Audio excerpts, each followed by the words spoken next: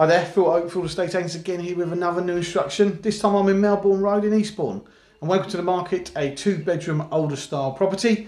It's perfectly situated for access to local shops and other local amenities. So as we enter the property, we approach a little entrance hall. Off there it leads through then into a 2 reception rooms. So we've got a living room to the front with a double glazed window. Dining room is separate with the stairs leading to the first floor landing. And again, subject to the necessary building consent, you could actually knock through and have it a nice through living room, dining room. Off the dining room, we've got a fitted kitchen, which is equipped with a range of wall-mounted and matching base units leading out into the garden. Up the stairs, we've got 2 double bedrooms and a bathroom with a separate cloakroom. To the rear is a recently improved and attractive enclosed rear garden, which is mainly laid to patio with a selection of raised borders. Have a look at the video, and if you do like to give us a call, we can arrange a viewing for you. So as we enter the property via the obscure double glazed front door, we approach the entrance hall. So perfect space there to the right for your coats, and then above that we've got the meter box, and then it leads nicely in through into the hallway and dining area. Leading into the living room, you'll see it's a nice size, all neutrally painted. So we've got the double glazed window there to the front. A fire recess, so if someone wanted to put in either a log burner or gas fire there, perfect place to have it. Got the corner sofa there and the radiator.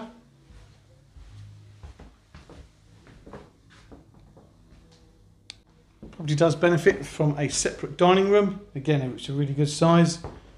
Got the double glazed window there to the rear aspect. Got the stairs leading to the first floor landing, door leading through into the kitchen. And then that wall there is access, obviously, to the living room. So some people have actually knocked through and made it a through living room, dining room, which again, as you'll see, quite straightforward to do by removing that wall. And again, makes it a really nice size. Leading through into the kitchen, you'll see it's equipped with a range of wall-mounted and matching base units. Got space there and plumbing for your washing machine, wall-mounted boiler, got a built-in electric oven with 4-in gas hob and the extractor hood over. Got a double glazed window to the rear and to the side, with a door leading out to the rear garden.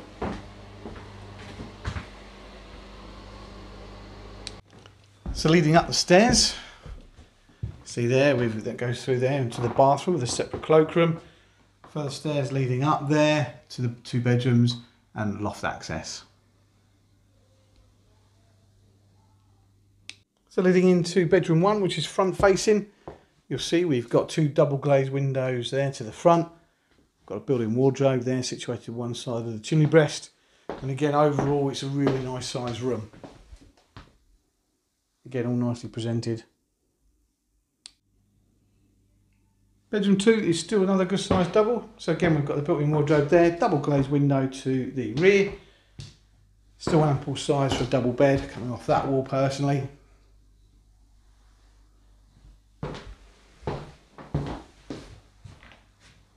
So leading into the bathroom, you'll see it's got a separate cloakroom as well. So the cloakroom's fitted with a single suite, which is a close couple WC with the obscure double glazed window there to the rear. And the shower room is fitted with a 2-piece suite, a walk-in shower cubicle there, pedestal wash hand basin, got the cupboard there, and a window to the rear. Rear garden has recently been improved by the current owners, so it's mainly laid to patio there, selection of raised flower borders, brick built storage shed. Just behind me there we've got the access leading through into the kitchen, which is right away with this property. So for the neighbours, so we've got gates either side for, again, people's for bins and stuff like that. But as you'll see, it's all fully enclosed, it's all really nicely presented.